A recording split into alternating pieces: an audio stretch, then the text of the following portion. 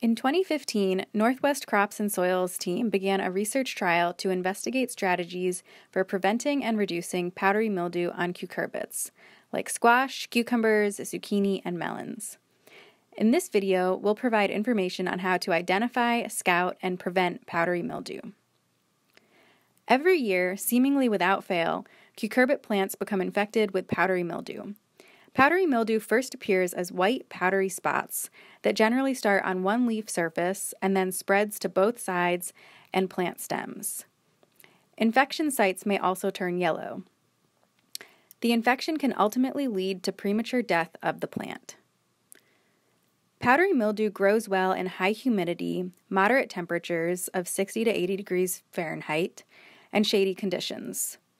Spores and fungal growth are sensitive to extreme heat, above 90 degrees Fahrenheit, and direct sunlight. The best time to scout for powdery mildew is during and after periods when these favorable conditions are present. To scout for powdery mildew, get close to your plants and examine both sides of the leaves. Also examine the stem and fruit. Be on the lookout for white spots. Powdery mildew fungi require living plant tissue to grow. Year-round availability of crop or weed hosts is important for survival of some powdery mildew fungi. Special resting spores are produced, allowing overwinter survival of the mildew.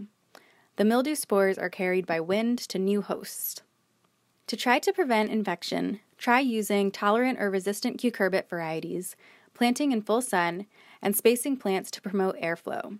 Even still, these diseases are likely to worsen given current and impeding climate changes that call for more frequent rainfall events and potentially lengthening the growing season.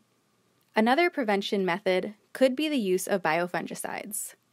Biofungicides are a type of biopesticide, which is a potential low-impact management tool that is still being evaluated for efficacy.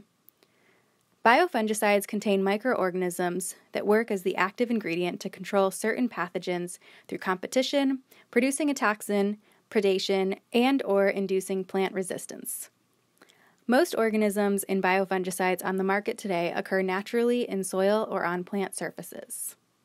The Northwest Crops and Soils program of UVM Extension has been evaluating 5 different biofungicide products: Actinovate, Cease, Double Nickel, Regalia, and Sonata, as well as 2 other products, Oxidate and Champ, for their efficacy at preventing and treating powdery mildew. Results from 2016 are available on our website, and results from 2017 will be shared during the fall or winter of 2017.